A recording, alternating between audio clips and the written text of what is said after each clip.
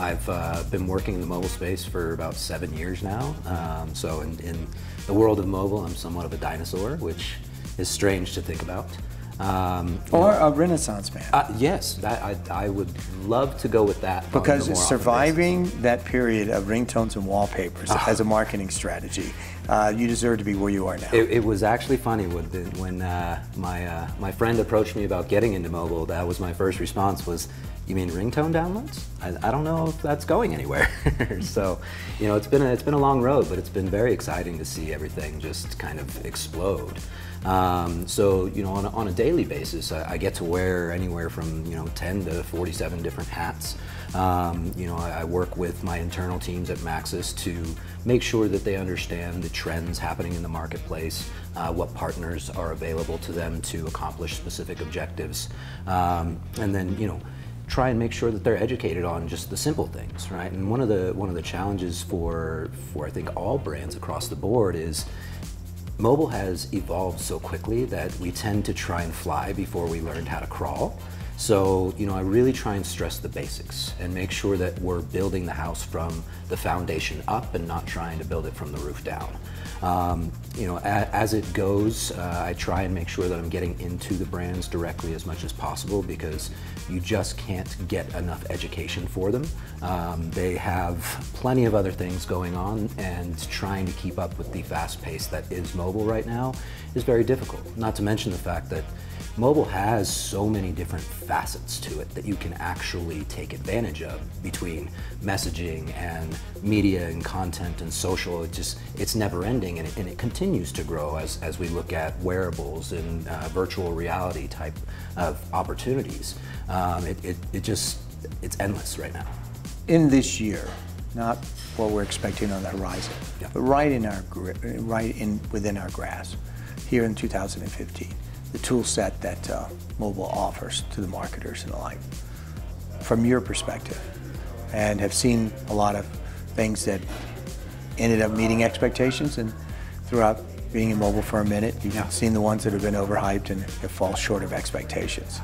What are you most excited about? What do you see that's happening this year in the mobile marketing space that's exciting from your perspective and your own feelings about where it becomes an asset for the marketer? So I'm going to talk a little bit about some stuff that doesn't really pertain to marketers at first, but I'll evolve into where it kind of hits that median. Right now, the biggest excitement for me is to watch the innovation in hardware, right? The innovation in chipsets that are being implemented into the devices. I think that was one of the biggest struggles early on, to try and get big branded experiences on the mobile platform. It wasn't just about the small screen. It was a lot of times about the handsets not actually being able to contain the type of media we wanted to run.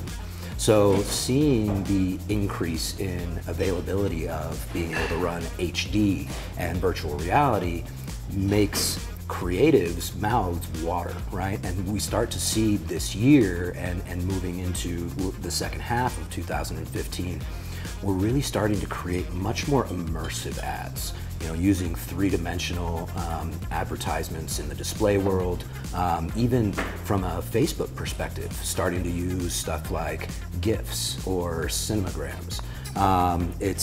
It's a very intriguing time for the creative aspect of mobile marketing and advertising, because we do get to start creating much more immersive worlds that consumers can essentially lose themselves in if we do it right.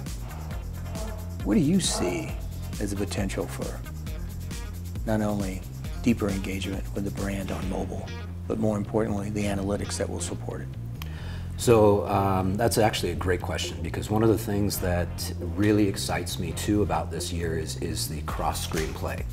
Being able to understand that this laptop, this mobile phone, or this tablet belongs to the same user, we can really start to get creative with our messaging, where we're doing much more dynamic messaging, as well as much more in the realm of progressive messaging. So, for example, If you were to engage with a brand and you started off on your mobile device, continued onto your desktop, and then moved over to a tablet, your experience with my brand might be different from mine if I was to say start my engagement off on the laptop and move to a tablet and then go to the mobile phone.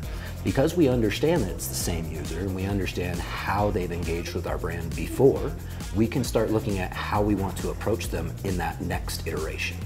And so we really find that that creates an atmosphere where you don't have the ad fatigue of running the same 15 or 30-second trailer or television spot over and over again on every platform. So it's not always just about the creative itself and the imagery, but understanding how you leverage the data that's available to create a personalized user experience for every single consumer.